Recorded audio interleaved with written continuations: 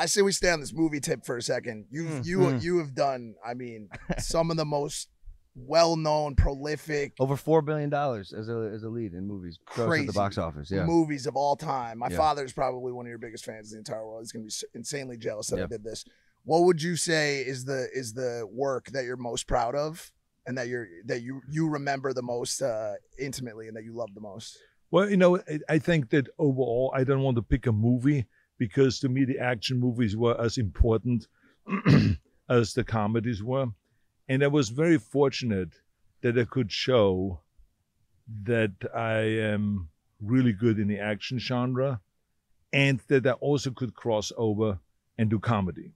That's very hard to do because, as you know, it's but I mean, to cross over no matter what is, you know, it's like all of a sudden seeing Dustin Hoffman playing Conan the Barbarian won't happen, right? Because it's not believable. So the trick of it is, how do you make it believable that you as this action guy can actually be funny, or the circumstances can be funny? And so that, to me, I think I was the proudest that I was able to do that.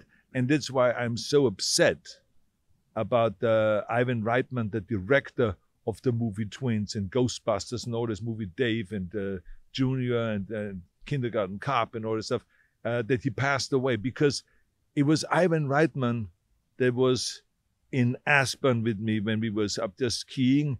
And one night we sat together with Robin Williams, and Robin Williams and him said to me, "You're really funny, Arnold. I didn't know that side of you."